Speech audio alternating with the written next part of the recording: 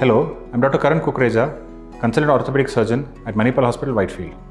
I shall be talking a little bit more about deformities, especially about the corrections. Correction of the deformity depends on the cause of the deformity, the location, and the exact pattern of the deformity. In this, we have multiple options. Soft tissue deformities generally require soft tissue surgery, but majority of the deformities are typically bony. Correction of bony deformities can be done in many techniques. Fixation of the bone is done typically by either a plate or an external fixator, whereas the bone has to be cut with a technique called osteotomy. This is done in combination. Plate fixation has the advantage that it is comfortable and it is a single sitting procedure, but cannot achieve accurate correction of all deformities and cannot achieve any lengthening. In case of deformities, where in addition to the deformity correction, lengthening is required, or in case of complex multiplanar deformities, the ideal method of correction would be using an external fixation.